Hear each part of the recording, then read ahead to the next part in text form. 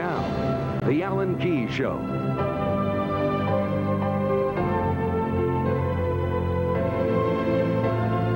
Welcome back to America's Wake Up Call. I'm Alan Keyes. You're listening to the special Christmas edition of The Alan Keyes Show. And it is always a little bit of a challenge for me to introduce our next guest, because it's one of those instances when I find it difficult to put into words the degree of respect and admiration that I have for somebody who has really, in their person and life, set a standard for me that I keep in mind and try to live up to. You know, there's certain people in life, you carry them around in your head and you consult a little bit. You're thinking to yourself, at times you make decisions, what would so-and-so say about that? And in terms of much that I do in my public life and in dealing with a lot of the issues of our time and in dealing with other challenges of life, the man I'm with today is like that for me. He is somebody I have watched over the years who has acted with the utmost integrity, even in the hardest of circumstances, who has been willing to make the kind of sacrifices for the sake of that integrity that I think at the end of the day can only come from a really, really deep and honest and sincere faith that God is there, and at the end of the day, it is only His will and judgment that matters. And that's a rare and beautiful thing that has been an inspiration for me in life.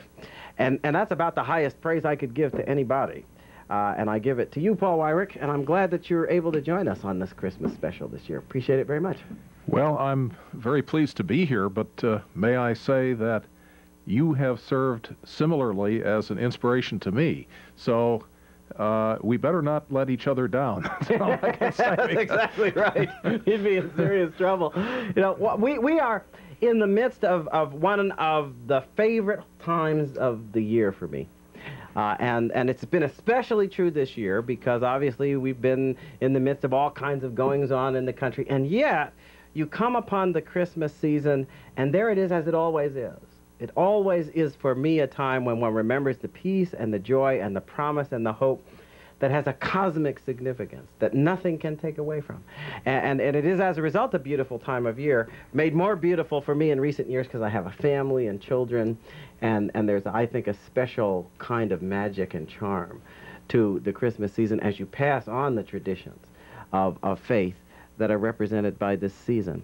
And that's what I want to talk about a little bit today, in terms of what this season means to you in particular as we approach it again this year. What are the special thoughts and memories you have about the Christmas season? Well, I have so many, but really, at the end of the day, it is contained in John's Gospel when he said, God so loved the world that he gave his only begotten Son, so that those who believe in him shall not perish.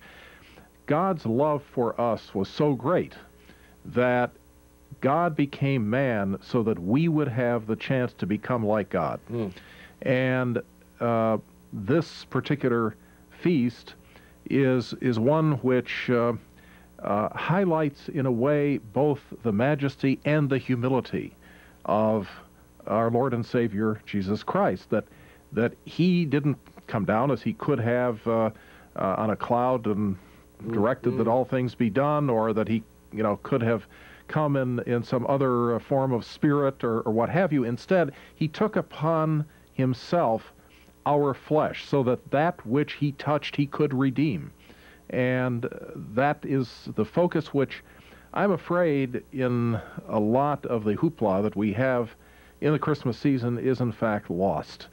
And I think in the second half of the 20th century it is particularly lost. I'm old enough to remember a time when, in fact, there was a much greater focus on the real meaning of Christmas and not the fact that we give gifts and everything else. We give gifts precisely because the greatest gift that God could give was given to us. Yeah. And so that's the reason we give gifts, but people, sort of forget the real part, and they get wrapped up in all of the trimmings. Well, I think in some sad ways, it's as if the season that was about God's gift to us, and therefore the inspiration in us to give, has become the gimme season. Sadly exemplary of the gimme times in which we live. And I think that then the true point of it is entirely lost, and one spends one's time focused on exactly the opposite of the truth of that Christmas reality, that Christmas message, which is also a challenge to us. The wonderful thing in what you just said in terms of God taking the form of this child is that a child is in some ways exactly the opposite of the all-powerful God. The child is dependent on others to be taken care of and to be cared for.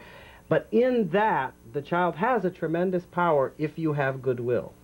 If you have goodwill toward that child, its very helplessness commands your duty, and you are going to care for it. You make a choice, therefore, that is inspired by its helplessness.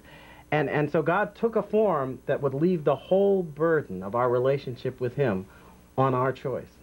He respected us that much that he allowed us to make the choice rather than confronting us with the awesome and overwhelming truth of his power, which would, of course, have left us with no choice at all. And it's the beauty of that soft touch. God has this remarkably gentle touch for an all-powerful being. He sure manages to do things in a way that has such gentleness. And it's that gentleness that I think we feel at Christmas time. The gentleness of true power, which in our times, a lot of people would do well to remember. Things somehow get a little better at this time of the year. I've observed it. I've tried to step back and say, well, now, is this just because you're a Christian and you believe this? Really, objectively speaking, many good things happen at this time of the year that otherwise don't happen. And I think that it is a manifestation of God's goodness that, in fact, touches people at this particular time. No, I think that's very true. I'm going to try, if I have the time here, I want to read a poem to you and to the folks out there, which I think brings us to the cross-section between this wonderful Christmas season and the love we all feel for our nation. And I was particularly touched by it when I saw it and wanted to share it with you. It's called A Soldier's Christmas. And it says, it's a sort of takeoff on 'Twas the Night Before Christmas. 'Twas the night before Christmas, he lived all alone in a one-bedroom house made of plaster and stone. I had come down the chimney with presents to give and to see just who lived in this home. I looked all about, a strange sight I did see. No tinsel, no presents, not even a tree.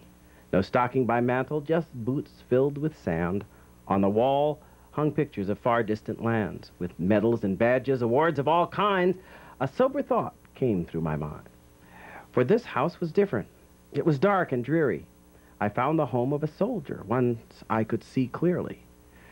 The soldier lay sleeping, silent, alone, curled up on the floor in this one-bedroom home. The face was so gentle, the room in such disorder, not how I pictured a United States soldier. Was this the hero of whom I just read, curled up on a poncho, the floor for a bed?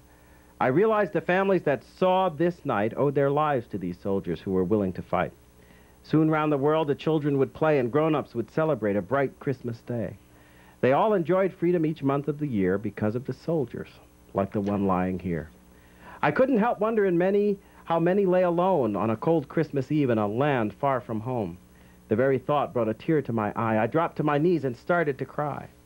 The soldier awakened and I heard a rough voice, "Santa, don't cry.